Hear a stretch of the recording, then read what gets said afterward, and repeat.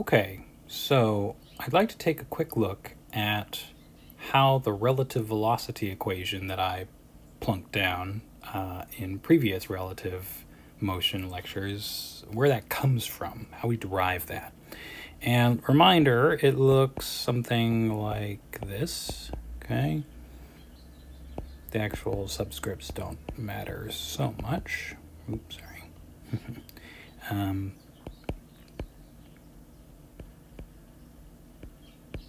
Looks something like this, right? Where you have this pattern where the B reference frame is sort of sandwiched by the C and the C and the A happen in the same order in the same places as they do on the left. But that's just sort of like an algorithm. That's a shorthand for dealing with velocities when you know something about them and when things are moving relative to one another at constant velocities, right? We specified inertial reference frames, right? In other words, if we had two different people here, person A and person B, say, okay, well, then what this tells us is that the velocity of both of these people, assuming they're both moving, but one could be stationary and one could be moving, but the velocities of each of those people that are observing some other object are going to be constant relative to one another, that velocity, okay? And the object that, say, they're observing is something maybe very exciting. Let's see, we've got a flying saucer. Here we go. Get a little alien in there, some portals, all that kind of stuff, okay? And we'll call that C. Okay. Now, as far as where this equation comes from, we can get that just by taking a snapshot like we have here in time, where the two observers of the spacecraft, A and B, are separated from each other by some distance, right? So the position of B relative to A, right? So that'd be a vector, magnitude, because it has a magnitude and direction. And at this snippet in time, we also have that B is separated from C by a certain distance, right? So we draw from there to the spaceship, and that vector would be R of C relative to B, okay? And then lastly, this A observer is also looking at the spaceship, and so it would have a distance from it to the spaceship of R of C relative to A, right? Because the subscript scheme still works the same way as it ever did before, right? Just to keep things organized, so that we can look at a set of subscripts and a vector and know that, oh, well, that's the position of C relative to A, or the position of C relative to B, etc., etc., okay? Now, looking at this diagram, I haven't drawn it particularly well, but you can see that in terms of the head-to-tail method, right? In terms of the head-to-tail method, you've got R sub BA plus R sub CB equals R sub CA, right? That third vector there. Now, how do we get from there to our relative velocity equation? Well, it's actually really simple, right? So first, let's write down what we've got, which is that in terms of the diagram here at this moment in time, okay, we've got that the position of C relative to A is equal to the position of C relative to B plus the position of B relative to A, right? Just using what we already know about how 2D vectors sum, okay?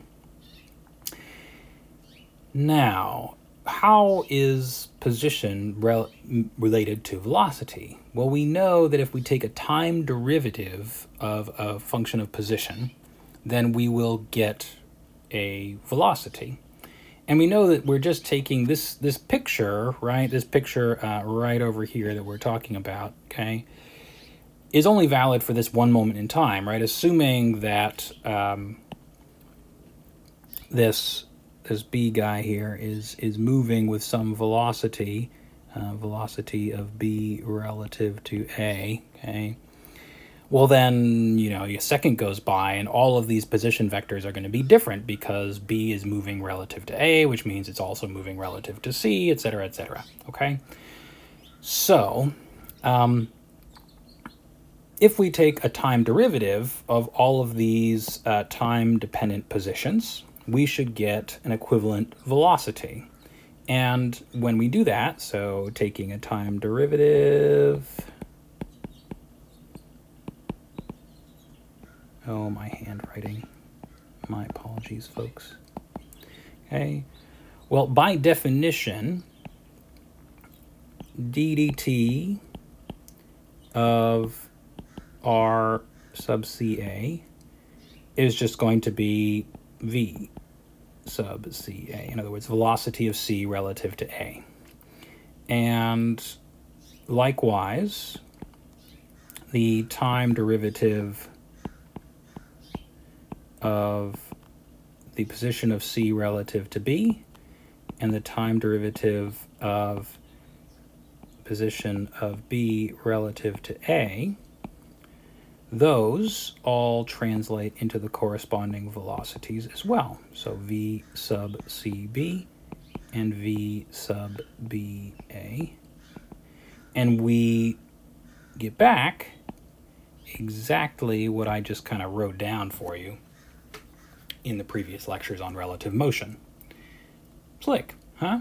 Just using the definition, setting up a nice diagram in terms of showing the position of this spaceship relative to these two gawking observers can, along with the definition of what a velocity is, just give us the relative velocity equation for this situation where this velocity right there is constant. Okay, once you have reference frames, so you know observer A and observer Z, observer A and observer B accelerating relative to one another, well, then things get weirder, more complicated, certainly. Okay, you have non-inertial reference frames. However, in this situation where you have non-inertial reference frames, in other words, not accelerating, if these two observers are observing C and the alien spaceship observes that it has been detected by these people on Earth and decides to accelerate on out of here and go back into space, well then we can take another time derivative of the same equation. Take a time derivative yet again, okay? Except here, we know by definition, right, because we're limiting ourselves to A and B moving at a constant velocity relative to one another, that kind of reference frame, non-inertial, that means that this velocity, right, which is this velocity, is a constant. So you take a time derivative of a constant and you just get 0, right? So what we get is ddt of that, which is the acceleration of C relative to A, so the acceleration of the spaceship relative to human A, is equal to the acceleration of the spaceship relative to observer B.